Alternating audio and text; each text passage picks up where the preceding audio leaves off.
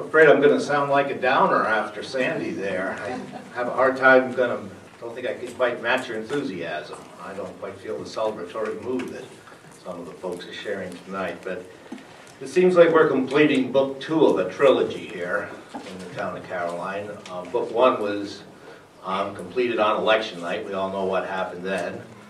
Book 2 is going to be completed when the board, I assume, votes in favor of this ban, and I don't know what's going to happen with book 3. That kind of remains to be seen. Somebody asked me out here tonight what I was going to talk about, and I said, well, when I figure it out, I'll let you know.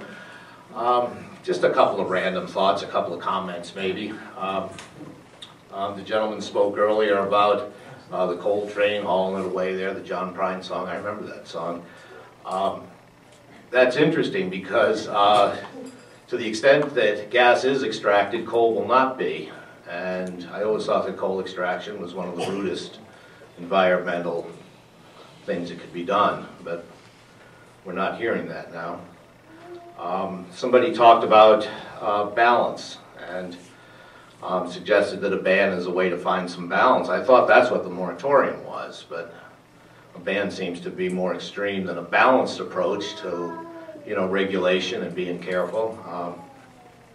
But this has all been said before. One of the things that I'm starting to pick up on a little bit is I walk around and I talk to people and they talk to me, and this isn't just people who've been on my side of the camp, the pro landowners, anti-fracking type folks, but even some folks who I know didn't vote for me and who would rather not see drilling here, but they're starting to notice some of the inconsistency and some of the more extreme ideology that seems to be working its way out. The inconsistency being, as Lincoln pointed out, we all drive, we all use this stuff, but let's just not take it from here. And the inconsistency of the folks who are crying about the windmills up in Lake Erie, I thought that was very telling. And the ideology, I always kind of suspected that there was much more of an ideological reason behind Rouse and a lot of the folks who were coming out opposed to the drilling and the fracking here in Caroline, and that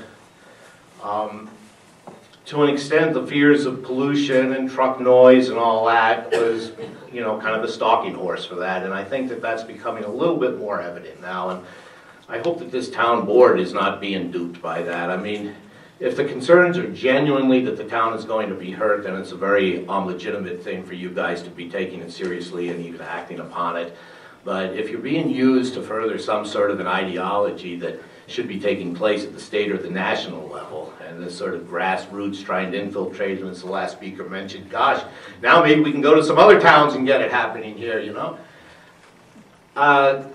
just watch out that you're not being duped. And like I say, book 3 will be out soon. I can't wait to read it.